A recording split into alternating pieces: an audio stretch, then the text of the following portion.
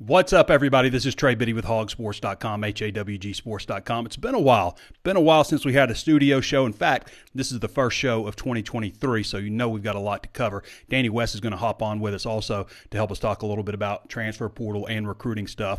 And we got basketball, a lot of stuff to talk about. We're going to get to it all that and more on today's episode of Hog Sports Live.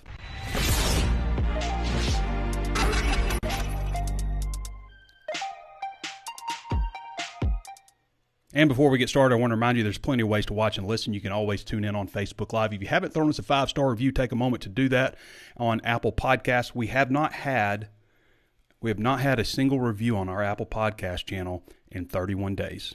So if you haven't done it, take a moment to do that. Also available on YouTube. Be sure to throw us a like or a follow on both Facebook and YouTube. Also available on Spotify, Stitcher, anywhere else you can think of to find your favorite podcast. And Hog Sports is just $1 right now for your first month at HawgSports.com.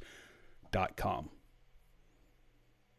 start off with a little bit of basketball, just to touch on some things. Obviously, Curtis Wilkerson's got you covered with basketball. You need to tune into his show, Hog Hoops Live, which is on a different YouTube channel. It's on the same Facebook page, same podcast platform, but it does have a different YouTube page. But go check out Curtis's Hog Hoops Live. He also does some stand-ups and stuff after games also. But Arkansas falling 72-59 to Auburn. It's their second straight road loss. They also lost to LSU on December 28th, 60-57, sandwiched between their win over Missouri, 74-68. Just having a hard time scoring. They can't hit a three. They were terrible at the free throw line. Last game they were, Anthony Black was 13 of 16 from the free throw line. The rest of the team was 6 of 16. That's just not going to get it done on the road. Like one of nine, I can't even remember how many three-pointers they shot, but they only made one. Just a bad shooting day. And unfortunately, I just fear that's kind of how things are going to be for a while until hopefully they get Nick Smith back, who's in Los Angeles rehabbing his knee. Hoping for February. He's going to be out January. Hoping for February. If he's 100% by then. It's crazy also because Arkansas goes into this with 5 potential first-round draft picks. But 2 of them are hurt. Trevon Brazile obviously out for the season. Hopefully Nick Smith Jr. not out for the season. You've also got Jordan Walsh, who's, I thought he stepped up a little bit. He disappeared a little bit in the Auburn game. But Jordan Walsh is another. Ricky Council, of course. Anthony Black. But that probably leads the country right now. There's an article by Adam Finkelstein on 24/7 Sports just talking about that, how Arkansas kind of leads the country in potential first-round draft picks. Pretty cool distinction. Kendall Browse.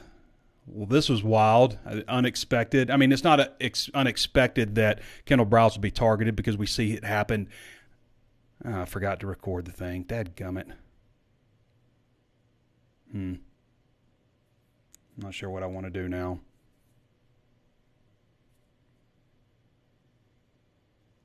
All right, we'll just keep going and we'll download it later.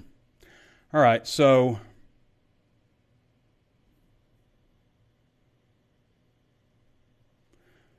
all right. I hadn't been doing the show for a while, so I forget all the little nuances, but yeah, got to record it. All right, so Kendall Browse to remain at Arkansas despite courtship from SEC rival Mississippi State.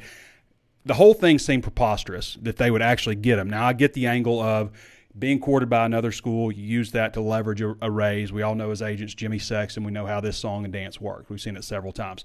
So the thing that was kind of wild was just how confident Mississippi State people were. They're insiders and stuff.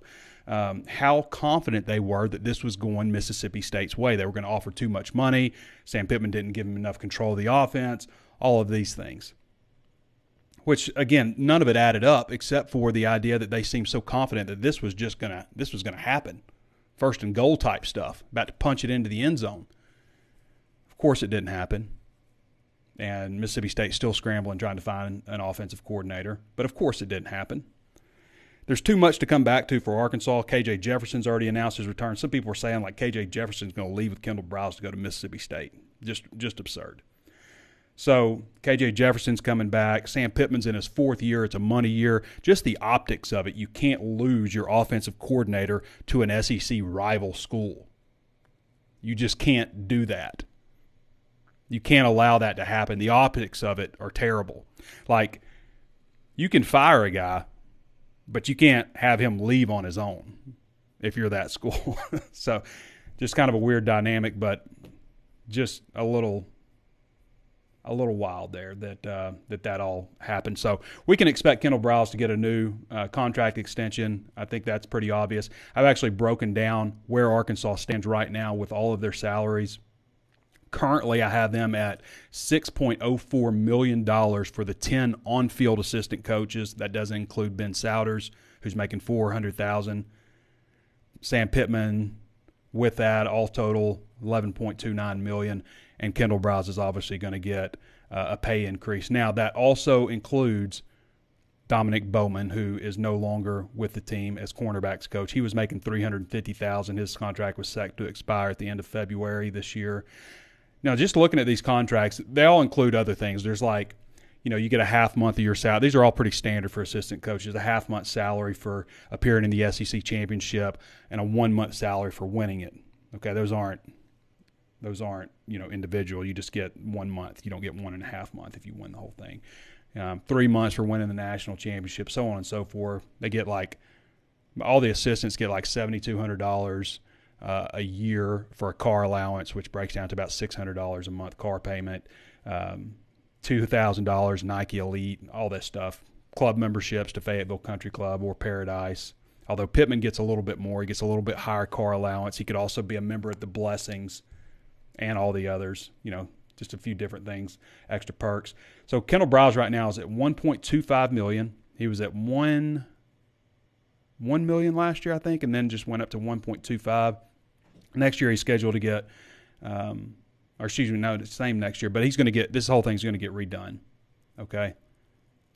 If Browse had left Arkansas for Mississippi State, he would owe, technically Mississippi State would, 20% of his annual salary back, so $250,000 would have gone back to Arkansas. Cody Kennedy's at $700,000. That's pretty typical. Your offensive lineman as the non-coordinator is going to get usually the biggest salary just because they deal with 15 to 17 scholarship players more than anybody else.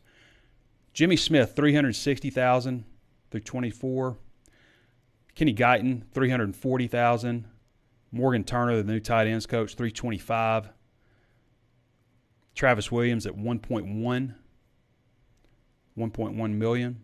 New co-defensive coordinator and defensive backs coach. That hasn't been officially said he's defensive backs coach, but that's what he'll be. $700,000. Deke Adams, $400,000. Scott Fountain, $515,000. And then Ben Souders, which doesn't count against the totals, at $400,000. So that's where things are right now. Generally, a coach is going to owe 20% of his annual salary if he takes another job. In the case of a coordinator, that's not going to be true if they take like a head coaching job. It's more like $80,000 that they would owe instead of $250,000 or something like that. Just a little insight on where Arkansas stands right now, and that number's about to go up. It went up 15% last year to this year also. I thought this was cool, but not really. It wasn't necessary. Just going back to the bowl game, Arkansas won 55-53 and 3 overtimes. It was the third best bowl game of 2022. Listed as the third best bowl game. Number one, it was the Peach Bowl, Georgia 42, Ohio State 41. That was a great game. Cotton Bowl, Tulane 46, USC 45. Incredible late comeback by Tulane. And then the Liberty Bowl, Arkansas 55, Kansas 53. Was the rule that do we get to start calling Kansas Kansas now? So it never should have gotten to that. Obviously, ridiculous call on the fumble there at the end of the game where Arkansas was up 15 points. Never should have been ruled a fumble. And then it never should have gotten to 3 overtimes because of the ludicrous targeting call against Quincy McAdoo that has since been overturned by Steve Shaw, national head of officials. Just pathetic officiating in this entire game. I don't want to get into the whole game, but because we talked about it on the Walk and Talk, but it never should have been the third best bowl game of the college football season It's that because of complete incompetence by the officiating. This is, I thought this was interesting. I had a Kansas fan on my walk and talk who was super butthurt about losing the game. So he watched the walk and talk, and this is how every fan does after my walk and talk. You never give this any respect or anything. The walk and talk is for Arkansas fans. It's me and you walking out of the stadium together, chatting about the game, okay? Not talking about Kansas. Your disrespect for Kansas football program is exactly why you're Arkansas. You've never won it. This is a Kansas fan. You've never won anything, and until you start realizing your place in college football world, you never will. It's a Kansas fan. The worst Power 5 football program in the country historically. Like, I like pulling for Kansas, but this guy makes it really difficult. Kansas football. This guy makes it difficult. And then he mentions a blatant jersey pull. Like, that's you're going to seriously complain about officiating? Here's what else he says. He talks about his football program. We do just fine talking about if it's in the SEC, especially considering it's the sport that is considered secondary at the university. Look, dude, there's a lot of teams out there where football is secondary to basketball that still are pretty darn good. Take Alabama, for example, coming into Fayetteville this week on Wednesday for basketball, 7th-ranked team in the country. And then he starts talking about the BCS game that Kansas won 14 years ago. BCS games are the equivalent to modern-day college football games. How many of these elite-level games has Arkansas ever won? I'll save you time, 0. This guy's pointing to something that happened 14 years ago. Never mind the fact that they've had 14 straight losing seasons since that date. I'm only seeing Arkansas fans crying about the refs. KU fans watched a Heisman frontrunner for 2023 absolutely dismantle another overrated SEC team. Dude, you lost the game. And last time I checked, Caleb Williams was playing for USC, not Kansas. You have to win a lot of games to have a quarterback be a Heisman frontrunner. Nobody's got him as a Heisman frontrunner. Just complete delusional. You all are finally realizing the SEC means nothing to anyone outside the South. No, it's not true. SEC is not a media creation. We came into your region and absolutely manhandled your little squad. You lost the game. It never should have been a game. This is just comical to me. He goes on and on. He's got like a ton of comments. Kansas fans are extremely excited about the future of our QB, wide receivers, and other personnel. We're returning something like 85% of our current roster. 85% of your roster that lost 7 of their last 8 games, and you're excited about it. You lost 7 of your last 8 games, and you're pumped up about it, returning 85% of the roster. That's not how college football works. You have to go and improve your roster through the transfer portal. You got to cut some guys out and bring some guys in. It's been a little more dramatic for Arkansas with 22 guys having entered the portal, but right now they're at 7 pretty solid ones coming in. And if you look at what they did last year with transfer portal, 8 of the guys that they came in, they hit on every single one of them. Not quite the same feeling from Arkansas. Wonder why that is. Anyway, just a bunch of terrible takes from a Kansas fan who lost the game and is acting like they won. And they should have lost it by even worse, but the officiating was just ridiculous at the end. Should have been a 15-point walk-away win for Arkansas. So I've got Arkansas, I believe, at 22 right now. The last guy to enter was Trent Gordon. That's been a little bit now. When is that? That was January 3rd. So it's been a little bit since anybody's entered the transfer portal. Obviously, you would expect that at this point. There's no benefit in entering the portal today. If you were going to enter the portal at the latest would have been like the day after the bowl game, like right around when Simeon Blair entered it. So that's 22 scholarship guys. A lot of people are like, Arkansas has 28 guys in the portal, but a lot of them are walk-ons. Some of them are key losses. Some of them aren't. I've got Arkansas at 74 scholarship players right now, 74 total, so they can bring in 11 more. It's 34 on offense, 37 on defense. That's including players who aren't yet on campus, players who have signed and enrolled. I also include Shamar Easter on that, who has not signed with Arkansas but is committed right now. His official visit is January 15th. So 34 offense, 37 defense, 3 specialists, 74 total scholarship players right now. Arkansas has, I know he doesn't want to be called Al Walcott. It's Al I'll ask Danny what it is, but I know Danny told me his mom likes him to be called his full name, but we've got him listed as Al right here, and I'm not sure what the full name is. But Al Walcott, safety from Baylor, really good player for them last year. Lorando Johnson, also a cornerback for Baylor.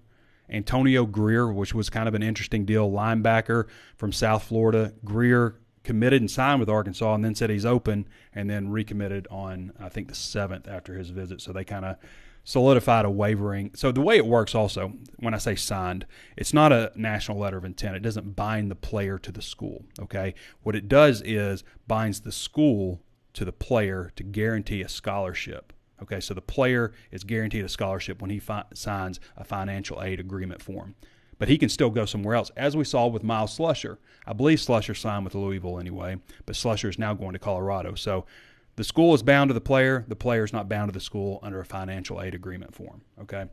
So, and then John Morgan, who's been committed for a while out of Pitt, the defensive end there, nice-looking pickup there. Andrew Armstrong, another guy who's been committed for a while. Jacoby Criswell, Josh Braun, offensive lineman Josh Braun, quarterback Jacoby Criswell, Andrew Armstrong, wide receiver.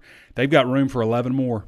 They got room for 11 more, and that isn't included anybody else because there's another transfer portal window that opens, I think, in April. It's a 14-day window, much shorter. This one's 45 days. It's about to kill poor Danny. In fact, let's get to Danny. Let's have him talk a little bit about what's going on. For those of you who don't follow Danny West, you can follow him at Danny West 24/7 on Twitter. He's the HawgSports recruiting analyst and has been with us for, 12 years. Danny, how's it going? It's going, man. What's up? Long time no talk. Long time no talk. This is the first show of 2023. We haven't done a studio show since we previewed the bowl game. The last thing I did was the walk and talk after that. And I'll be honest, Danny, you're probably the same way. I mean, I came back. I went to Memphis. Right, we had Christmas. And then the next day I drove all the way to Memphis, dealt with all the shenanigans there with no water, and my hotel room would not let me get in, all that kind of stuff. Also said I might not have any heat. So dealt with all that and then went back to Little Rock, had 2 more Christmases, Mom Christmas, Dad Christmas. Everybody's got to have their own Christmas. Came back up here. I was just wiped out. It took me probably until late last week to start getting back into a routine and feeling normal. You really didn't have any luxury of that because of the transfer portal. It's just been absolutely insane. Yeah, it's been crazy, man. I was thinking about going into that portal a couple of times myself the last few weeks, but yeah, it's been crazy, man. They've got to do something. It's going to take somebody a lot smarter than I am, but they've got to do something. There's got to be something they can do next year to alleviate some of this stuff. Because, we can sit here and I can feel bad for myself all day, but these coaches, man, I can't imagine trying to prepare for a game, and coaching changes. And it just seemed like every rumor that kept popping up about coaching changes came at the exact wrong time, right before a big official or right before somebody's about to sign in December. Yeah. They took some heavy blows there now. So I think, when people ask me how they're doing in the portal, I think they're doing okay right now. I really do. There for a while, it was hard to find much to be optimistic about. It seemed like around every corner it was bad news. You know what I mean? Yeah. Those few weeks there. But, man, I like this Walcott. I heard you talk his first name. I'm not sure I've got the correct answer, but I don't think the mom will kill anybody for saying for calling him Al, but I think it's Al Fahim Walcott. So I'm just going to go with Walcott just to be safe. But I like him, man. Big safety, big physical guy. They've picked up a few here that I'm really high on. I'm sure you want to get into them, but this Walcott can go now. I like it. Yeah, Danny, to your point, we've got an article on 24/7 Sports just with Sonny Dykes and Kirby Smart talking about it too. And Sonny Dykes like, we're trying to prepare for the damn national championship game. I don't think he said it exactly like that, but hell, he should have. And we had 6 visitors. We had 6 transfer visitors on campus last week. Which is ridiculous. And you look at like the teams that have transfer guys out, leaving the program. Georgia, I think, has 2 guys that have entered the portal. Like if you're a Georgia player, obviously you want to go to the national championship, be a part of the national championship team, finish out the season, but the portal's going to end for you. You're not going to have time to, like, right, visit and all that stuff. Like, if you want to find another next? home and you're on a playoff team or something, you're in, it's going to be hard for you. But they've got to do something. Every college coach that you talk to across the country, everybody that's been interviewed is like, I want to see my kids at some point. I mean, it's Sonny Dyke was talking like, I got a 6-year-old, 9-year-old, 14-year-old. I want to see them. I mean, that's a lot of kids. No, I'm kidding. But I mean, I like it. It's accurate, and for me to say that, and for you, and I know you're counting down the days. What are you, 30 something days now at 45? I know you're counting down the days, but like for us, like December is the best month to be busy because ad revenue, traffic is up. Ad revenue's up and traffic is up, and that's a good thing to have in the month of December.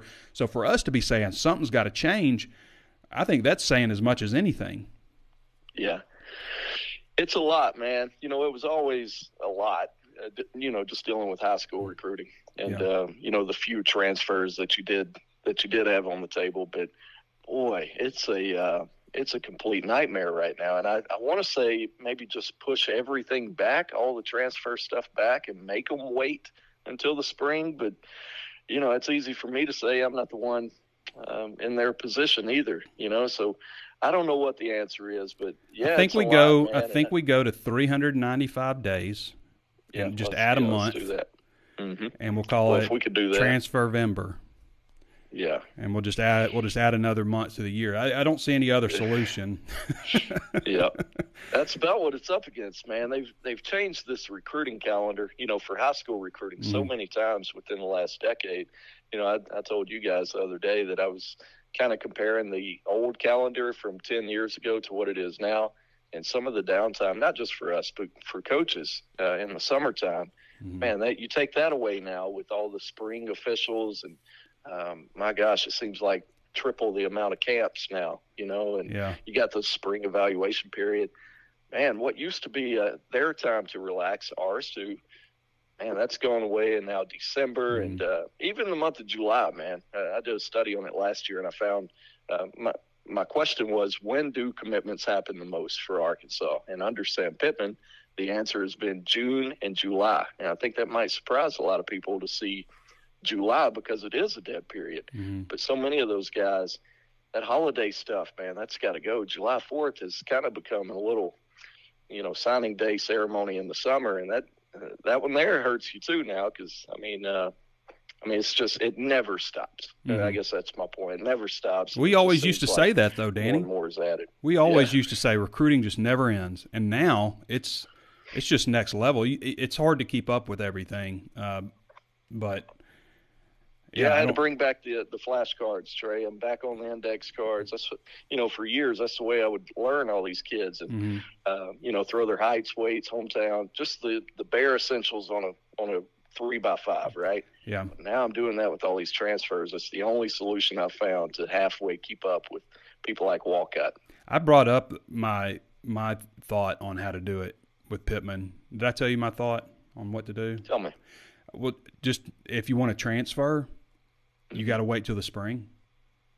Tough cookies. You don't get to have it all. That's a good lesson. You don't get to have everything you want. Everybody this day and age wants this. I want this because somebody else has it, and this isn't fair, and so it should be like this. Well, it's just ridiculous what society has become lately, and I don't want to get political or anything like that, but I'm just talking about transfer portal. Like, you just don't get to have it all.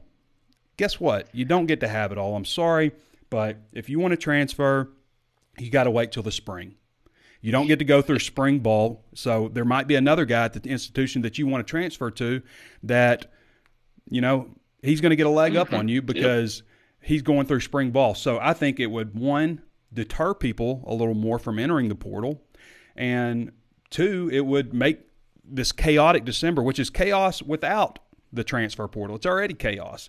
It would make that a little bit less, and also think that, you end the season, and what do you do after that? You go home, you got, Thanksgiving, or you got a little bit of break, I guess. Not Thanksgiving because the season runs there, but you got a little bit of a break, and maybe you do a late Thanksgiving, and you're, your aunts, your uncles, your mom, dad, brothers, sisters, friends. You see all those people. You're not playing enough. They're disrespecting you. You need this. You need that. You can get some money now somewhere else. And you come off of that, and the December 5th portal window opens, and you go home and you're disgruntled, and you enter the portal and you do it on a whim. And, so I just think that, hey, you can enter the portal. And people, well, coaches can leave in December. Coaches can do this and that. Players aren't coaches. Yeah, I can't just take a diamond and put it in my hand of flushes and or of spades and just say flush. I can't take my bishop and move it straight up and down like a rook because it's a bishop. It's just different. It doesn't. Not everybody gets to do the same things. And I'll tell you something else. When these players leave, when a player leaves, they just leave. There's no money back or anything. When these coaches leave, like even Dominic Bowman, when Arkansas hired him from Marshall, they had to pay Marshall $20,000. He had a buyout. If Kendall Browse had left for Mississippi State, he would have owed Arkansas $250,000. There still would have been some kickback. Even for assistant coaches, not just the head coach, but even for assistant coaches, they still have to pay the rest of their contract out. So there is something, but when a player leaves, it's just, you can develop a player for 3 years, get him ready and everything. And yes, you benefit from the player too. I'm not saying it's just one-sided, but then you use our facilities, use our doctors, use, everything, our gear, all that stuff. And then you just leave when you're about ready to start playing. Yep. So I don't know. I'm a capitalist. I know you are too, Danny. And I believe the guys should get money. I don't think there should be any kind of cap on what kind of money you can get from a endorsement deal. But that's the thing; they're not getting endorsement deals. They're getting money from collectives. Pay for play. Yeah, you're donating money to a collective. This is what a lot of schools are doing. Arkansas hasn't finished theirs yet, but it's coming. But they're donating money to a collective, and from the collective has businesses sponsor the collective, and the business gets a little logo they get to put on their website, and then a player who the collective has will tweet something out about the business, and here's $300,000 for doing that. It's just ridiculous. That's where the problem is. It's with the collectives. It's not with endorsement deals and things like that. It's the collectives where you're. And again, you should be able to get, if you're worth the money, then you're worth the money. But that's not what is exactly happening here with the collective stuff. I think they just need to go to, I know I'm just talking, Danny, and I have you on, but I'm on a bit of a rant. I think they just need to go to paying these players. And if we do that, then there's so many better things that will come out of it. First thing is open practices for media. You can dictate, hey, we're going to have open practices, just like the NFL does. The NFL mandates that they open practices to the media, open locker rooms afterwards. We can just go talk to who we want to talk to. Injury reports. You talk about improving fantasy football and stuff like that on the college level. Injury reports. Making teams put out injury reports instead of being so damn secretive. That's why they're closing all these practices. Make them put out their injury reports, make everybody on the level playing field in that regard, and pay these players' salaries, and that would probably put an end to a lot of this stuff, and let's bump the transfer portal later. Trey Biddy for NCAA Commissioner 2023. Yeah. Yep. I'm enjoying the show, Trey.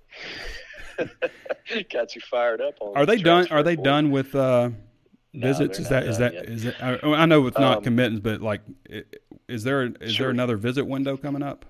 Or is this that weekend? This weekend. Yeah, this weekend. So the dead period ends Thursday at midnight. Mm-hmm. So Friday at 12:01. It's contact period again. So technically, you can still bring in, and not even technically, you can bring in more transfers this weekend if you'd like. And I would expect they will, because classes don't start until next week. So I would expect a few more of those. Just heard from a non-transfer this morning, but certainly notable. Charleston Collins going to be back on the hill this weekend, 4-star defensive lineman from here in the state. So I would expect several this weekend, and we're right back into it. This is going to be, I wouldn't call this a break this week, midweek, but it should slow down a little bit. I think you'll see, we're waiting on guys right now to make decisions, guys who were here last week.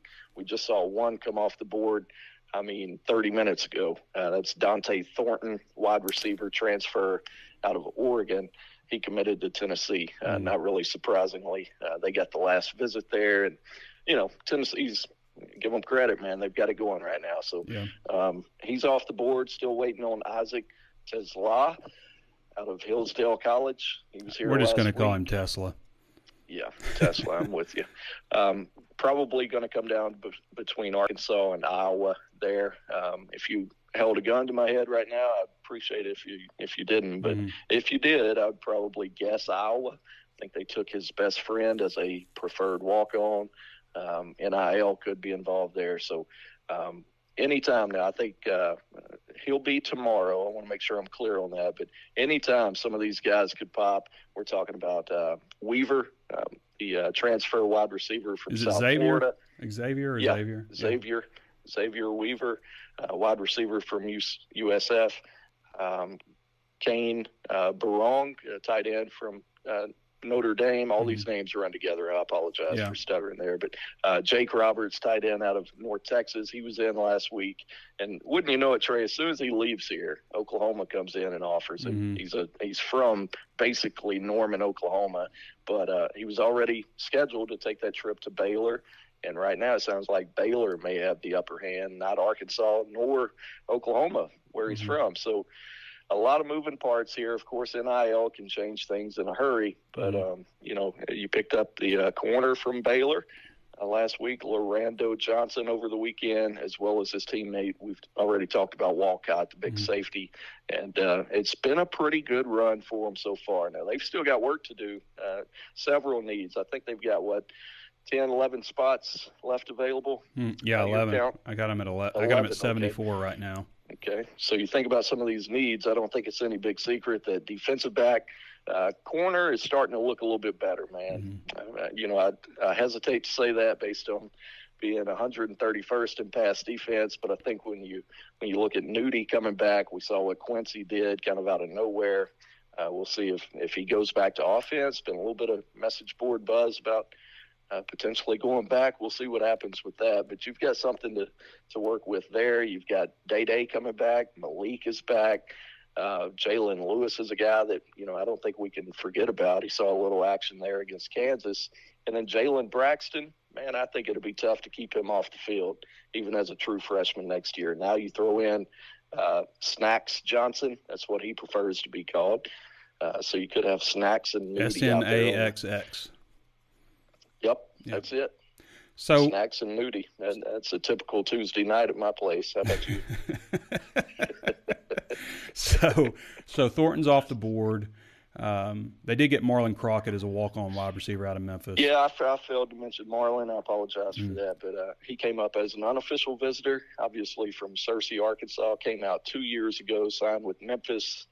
Really hasn't seen a whole lot of action so far in his college career, but wanted to come home and be a Razorback, and they gave him the opportunity to make that happen. He jumped all over it. So for Marlon. Thornton was like the number 49 ranked overall prospect in the country coming out of high school. He did not put up significant stats at Oregon. I wouldn't say I'm too hurt over that. I mean, a guy with obviously a lot of potential, but I like guys that produce in college, not just high-ranked guys. Tesla, I really like him. Out of Hillsdale freak College. Show, ain't he? Yeah. Dude, I knew you would like him as soon as I saw him. I said, I got to tell Trey to watch this guy. Yeah. I don't know that I ever did. I like him a lot. And sorry to cut you off. I know he went to Colorado on a visit, and then there's Iowa in the mix, and in Arkansas, I guess. They need to get somebody, though. They need to get one of these guys just because, I mean, we've seen the wide receiver room, and so need to get some of those guys. So we're waiting on Tesla. We're going to call him Tesla for now. Tesla. We're waiting on Weaver. We're waiting on Jake Roberts, Kane Barong, Antonio Greer's on board, Lorando Johnson's on board. Waiting on DJ Taylor. Is DJ Taylor still in play? Potentially. Out of Arizona State. That they haven't offered him yet. They did bring him in for a visit. I know he really liked it or seemed to, so we'll see. But until that offer's out there, we've seen that a few times now. A couple of these guys, just saw Arlen Bruce on Twitter a minute ago. He was, speaking of Iowa, the transfer wide receiver from Iowa that they brought in December for a visit, unoffered. So it's been a couple of those. I think the trend between both of those two, if I had to guess, what they're doing that for, they want to verify size. When you've got a guy who's listed at 5'10", which I think both of those guys are, there's always a chance they're 5'8.5", right? So, anytime I see a 5, there's a great chance if they're 5'10", they're 5'8.5". Yeah. Danny, how many guys have we seen come in here where Arkansas fans have been like, "Oh, got to get this guy," and then he gets there, and we know behind the scenes, they just brought in a 5'10" defensive tackle who's listed at 6'1", and everybody's acting like, "I can't believe we lost that guy to so and so." And it's like, that's not really what happened. You don't want to come out and call him exactly tiny or anything, but there's been a lot of that. So defensive tackles shouldn't be. I'm 6'1.5". They shouldn't be shorter than me, in my opinion. Not on this level. All right, I'm Danny. with you. But, speaking of that, just a quick rundown. I would say, Trey, probably, speaking of D tackles, I think you could probably use another one. Mm-hmm. We saw Jordan Dominic get out of here, probably another pass rusher. I like what they're bringing in with the outside linebacker from Pitt. You mentioned Greer at linebacker. It wouldn't hurt my feelings if they got another linebacker. Me either. Think about lack of experience in that room. I think offensive tackle, if you could find the right one, people need to remember there's going to be another 15-day window starting May 1st through the 15th. So, it's not over. It's a long way from being over. Now, you wouldn't expect hundreds, thousands going into the portal in a 2-week stretch there, but should be quite a bit more movement after spring ball. So this thing's far from over, fortunately and unfortunately. Yep. All right, brother. Appreciate you hopping on. Man. Extended segment. All right, everybody. That's Danny West. Again, follow him at Danny West 24/7. He's the HawgSports recruiting analyst and best guy in the business. You can go check out Danny's Big Red transfer board. There's a couple dozen names on there. We just went over some of the guys that just recently visited, talked about a few other guys, but there's about 24 names on there right now, and he's got them listed as hot, warm, cold, all of those things. So go check out the Big Red transfer board. I think he just put that out, the updated version.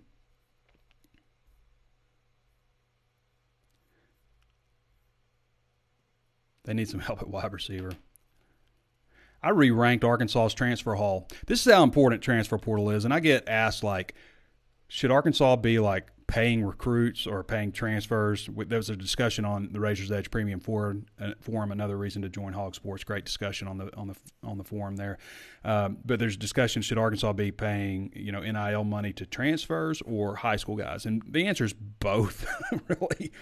Technically, you're not supposed to, like, just pay high school guys. But that's pretty much what people are doing. You're supposed to, like, bring them in. It's like, hey, this is what maybe we could do for you in NIL kind of talk. But they absolutely should be coming up with great NIL deals for transfer guys above anything else. So they brought in 8 transfers last year, 8 scholarship transfers. Every single one of them hit. Every single one of them played a significant role for Arkansas last season. In fact, I think some of them were underrated. Drew Sanders, I've re-ranked all of them. I went back and re-ranked all of them. So Drew Sanders was a 99 overall in high school. They dropped him to a 92, which is, a medium-low 4-star recruit. He absolutely should have been where he was in high school, obviously. He's got potential to be a first-round draft pick. I think Landon Jackson's another guy who could have been bumped up a little bit higher, probably should have been like a 94. Dwight McGlothern is another one who I think probably should be a 93. And when I say a 93, like, I'm thinking NFL draft, that's probably about a 6th-round grade. Not this year, but eventually for McGlothern. I think Landon Rogers, 94, probably puts him somewhere in a 5th-round grade. He's a guy that's got, he was just a sophomore this year. So he's a much younger guy. I think Matt Landers has draftable ability. I put him at about a 92, which is about a 6th or 7th-round grade. Jaden Hazelwood, I think, probably in the same range, 6th or 7th-round grade. Jordan Dominic, who left, I think surprised us a lot that he left. But, I mean, the guy had 7.5 sacks, which is 4th in the SEC. 91, maybe just outside of NFL draft range. Latavius Brini started 9 games for Arkansas this year. But I'll stick with a 3-star. I don't think Breeny's getting drafted, so I'd say about an 88.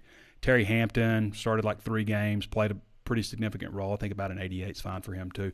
So 8 transfers they brought in last year, 8 transfers they hit on 100%. Every single one of those guys was a good player for Arkansas last year.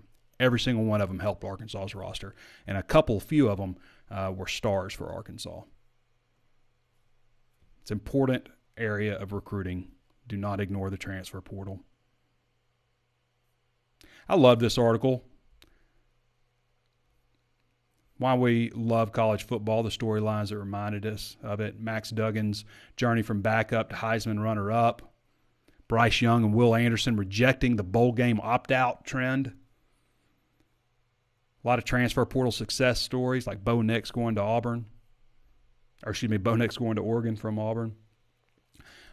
Just the drama in the offseason with the conference realignment stuff, just with the Pac-12 schools, UCLA, USC going eventually to the Big Ten. Of course, that already happened with the SEC the year before. Mike Leach stuff, sad story, college football world, honoring him in different ways, on field, helmet stickers, things like that. NIL madness, I'm not sure that's why I love college football, but it's definitely been intriguing. It's been the season outside of the season. A few teams getting monkeys off their backs. Little guys conquering the giants. I don't know if we like that too much because Liberty did beat Arkansas, but the story they're talking about was App State beating Texas A&M. Some great finishes, great celebrations, great semifinal games finally. Usually it hasn't been that. Greg Sankey spoke out a little bit, SEC commissioner. There's a lot of talk about like there's shadow bans or whatever with hiring coaches like Bobby Petrino not allowed in the SEC. I bought into that. I didn't think Hugh Freeze would ever be coached in the SEC again. Thought just kind of, a shadow ban. But Hugh Freeze back in the SEC at Auburn. Texas A&M hired Bobby Petrino. And Greg Sankey said, hey, that's their business.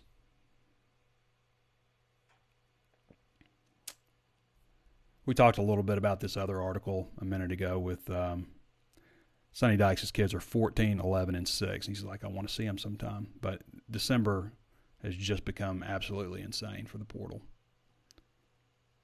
Okay. I think I covered everything I wanted to cover.